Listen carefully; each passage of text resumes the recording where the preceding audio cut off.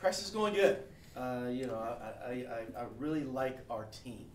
I think we've, you know, from an experience standpoint, when you got to, although we only have 2 seniors, but I can say this because we played so many of these guys last year. We're more farther along at this time this year than we were last year, and part of it is because of the experience that our guys went through last season in terms of playing, throwing them out there and competing, and I thought that the team last year obviously went through some adversity, you know, throughout the year, but how they handled it and the way we finished obviously gives us a lot of encouragement going into this season, and it has showed with our practice in terms of them being able to pick up things and understand things. So we're pretty excited about our club and where we're at right now. Questions for Coach? Frank, you've added a lot of length on the perimeter. How is that going to help you match up with teams, especially as you get into conference play? Yeah, I think, you know, when you look at our size last year compared to where we are this year, we're obviously longer, but we're also bigger. I think we've gotten stronger. You know, Simon Folokun, I think we will see him being a good addition in terms of, you know, last season when we lost Will, we didn't really have another replacement as a center. You know, we kind of played junior E2 at the 5 spot, but Simon and Peter both, you know, with their size will give us that. But on the perimeter, I think when you look at a guy like Zeke and Chris Barnes, both those guys, Zeke's 6'7", he's a combo guard, and Chris is 6'4". We've got some added length that will allow us to do some things differently defensively, which I think is good. I think we can, you know, we started pressuring a little bit there late in the year and how we did some things with our zone and our zone press, but I think we can do even more with those guys and do some different things, and I think we'll be better defensively with our man-to-man too because of that. So we will give us more things we can do and be more effective on that end of the court. Coach, 5 transfers, how do you think they'll fit in, and how soon do we see some of those on the court? I think right away. I see, you know, obviously I mentioned Simon and Chris and Zeke. Definitely be rotational guys, but Jariah Horn, who obviously set out last year, transferred from Nebraska, I think he's a frontline guy too. So all those guys will be rotational players, I believe. Particularly early on, you know, we got a close scrimmage on Saturday. Then we come back here and have the exhibition game the following week. So it's right on us, but I see all those guys, particularly right now, I feel like they will be a part of the rotation. You know, Jariah is very similar to Junior in the sense that when Junior started playing, they're guys that are combo type players that they got good size at 6'7", but they can shoot the ball and they can play like perimeter players. And it's always, you know, I know everybody talks about this positionless basketball, but it's kind of the way the game is played when you have, you know, you put more guys out there who can pass, dribble, catch, and shoot, and it's kind of how we play, so he fits into our system and what we would like to do. When you have so many new guys who are going to be playing a lot of minutes, how much of an asset is a guy like Sterling who seems to be just kind of that steadying presence? You know, a senior point guard is like a senior quarterback, right? You know, when you got one of those guys, it makes things a lot easier. And you know, as when we had Shaq when he was a senior, I mean, it's just having a veteran guy lead your team in that position is so vital. In college basketball, I think we all would say, coaches would like, when you get a senior point guard, it's great. And we got a senior point guard who's been through it. I mean, he's played a lot of minutes. You know, even on his freshman year, he's the only guy that played with that team.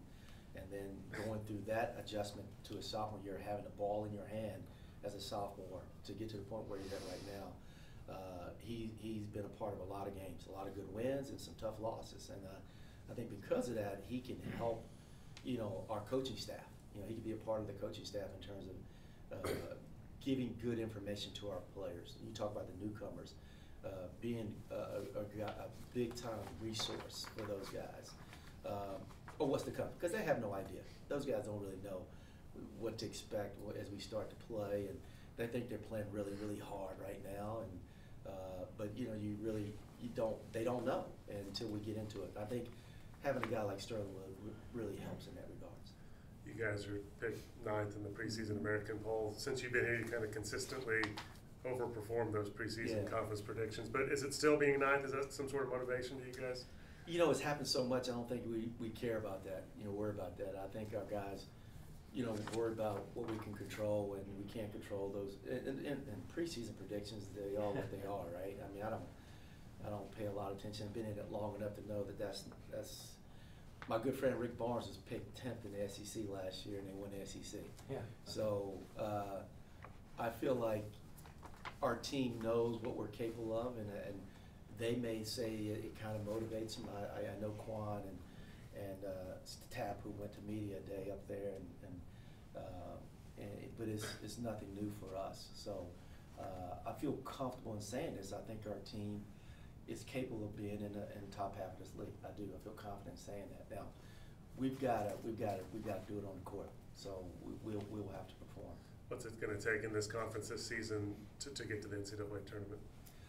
I think our league's very good. I don't know. I know we don't have anybody in the top 25. Like I said, preseason polls, all that stuff doesn't matter. You haven't seen anybody play.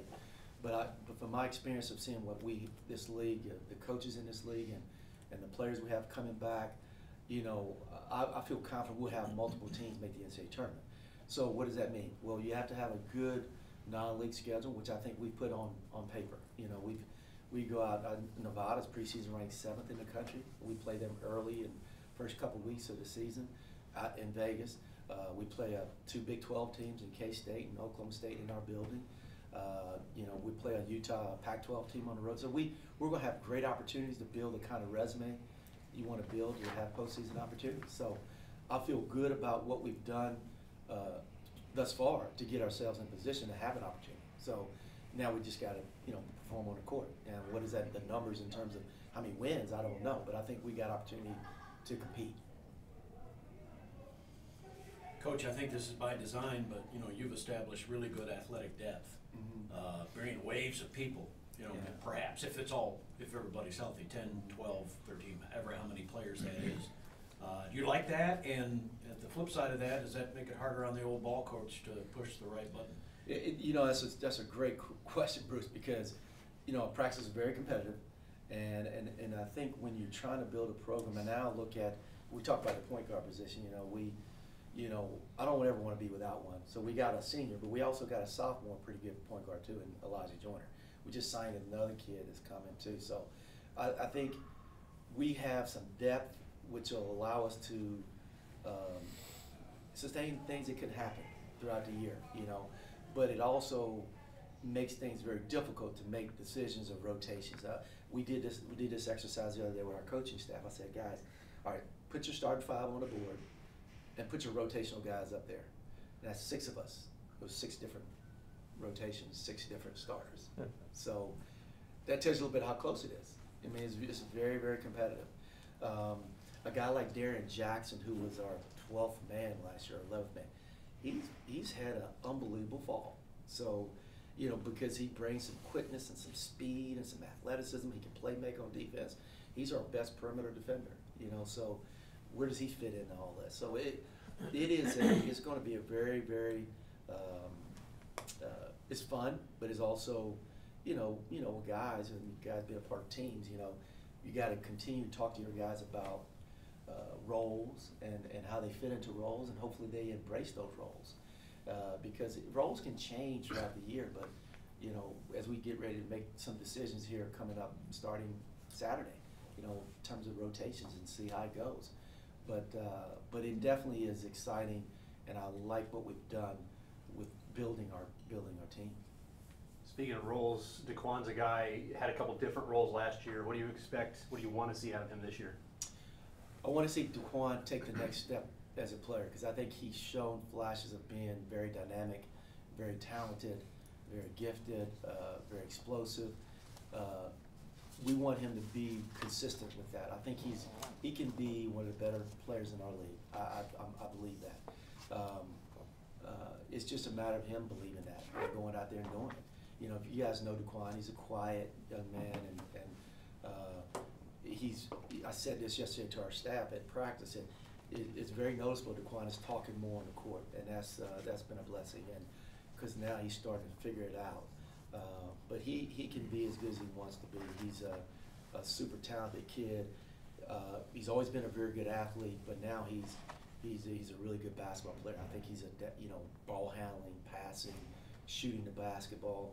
I think he's becoming more and more well-rounded. Coach, who makes up for Etchu's 15 points and almost 8 rebounds a game? Talking about junior E2? Yeah. Yeah. I think I don't know if we can point to one guy, Chris, that can do that. I think we're looking at a couple guys. I think, right now we got to see what happens with Jariah. Right now we got to see what happens with DeQuan taking that next step. And, does it mean one of our newcomers like a Zeke Moore is becoming a prominent scorer? Because you're basically talking about scoring, right? I think the one thing I'm really, really concerned with, because I think we can score collectively, is what Junior brought from the defensive end. Now, Junior was kind of like, he would make plays defensively that you wouldn't think he could make in terms of he was always in the right place, and he'd draw those charges on people, he rotated, and the rebounding part. So that's, as a coaching staff, we're concerned with where we're going to get that. But the scoring, I think we're going to be able to score. I think our team has a number of guys that put the ball in the hole. You had a lot of changes in the staff with guys moving on to head coaching positions. Yeah. Talk about your newest assistant from Ken McDonald. Kenny replaced me when I was at Texas. He actually played for Rick Barnes at Providence. And he replaced me when I left Texas and I got the head job in Miami. He actually bought my house. So I guess I kind of owe him a favor back. But, because usually, if you guys know, in coaching profession, when you move on, that's the one thing that stresses you more than anything, is selling your house. And so he came in and bought my house, and I remember after he bought it, he called me a couple weeks later and said, "Man, I didn't go check out the bathrooms. That shower is so small. I can't fit in your shower," because he's about 6'5", and obviously I'm not 6'5". So, but yeah, he helped me out big time, so I thought I owed him a favor back. But we're friends. We go ways back, and obviously we're from the same tree. And Rick, he's had a good coaching career. He's been a former head coach, and obviously his experience with the San Antonio Spurs with Coach Pop and being a part of that. And he also has had experience with Jeff Van Gundy with USA Basketball. I think all that brings great knowledge to our staff and what he brings to the table, and having some feel of what I'm about in terms of, because I think I'm a lot with what Rick does, and that helps too, that in terms of from an adjustment standpoint when you bring a new staff member on board. Do you feel any kind of vibe with the team, especially after missing out on the tournament a couple seasons, kind of chomping at the bit to get back going? I do.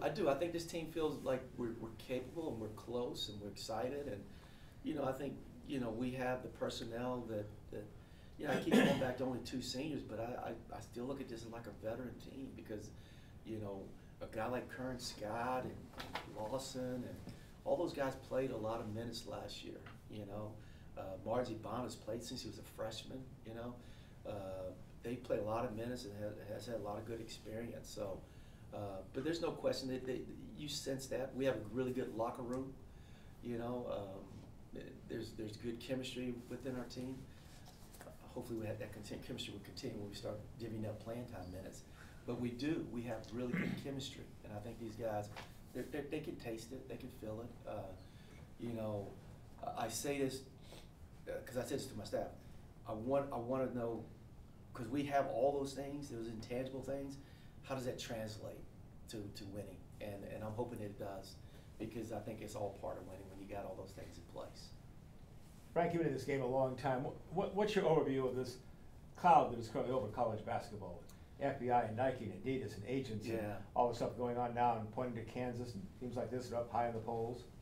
I haven't really followed a lot of it that much, and to be quite honest with you, I think our game is took a little bit of a hit, but right now I focus on what we're able to do here in Tulsa, and that's how we do things, and that's kind of been my focus, but I know I enjoy this game we're part of, and I think our game is a fun time of the year, and I think this is a great sport. So what's going on right now, I haven't paid a lot of attention to it, because it doesn't really involve us. Coach, Martin Zabanu, I mean, his end of his freshman year, he really really came on, and then last year had us to What do you need from him this year to see from him? I need Marge to be consistent. I think, you know, he had 27 points at Houston, and then maybe the next game he may have 6 points, you know? So we need consistency out of Marge. And I think when Marge is on, and this is a bold statement, but I think Marge is one of the best big kids in this league when he's on, when he's right. Because I think he's such a force to deal with when he gets 2 feet in the paint. I think he's strong, and you don't see that in college, the college game where guys can score their back to the basket a lot, but he has ability to do that. He's developed a nice jump hook, but he's got, all he needs is an ankle, and because of his strength and his broad shoulders, he can finish. What we need him to do is take advantage of those angles. Sometimes he gives up his space, and people take that away, and he doesn't finish through that. But we need Martin to be consistent. And I think at the beginning of the year last year, DT, when he started out, he was coming off a knee injury. So he wasn't 100% early in the year. He had the MCL injury after surgery, and he struggled early in the season. When we got to close to league play, you started to see him play. And Mars is I think most coaches in this league will tell you he's a load when he's on. And he's going to get the ball a lot, because I think he opens up things for our perimeter guys. And he's got to be a focal point of our offense and what we do offensively night in, night out.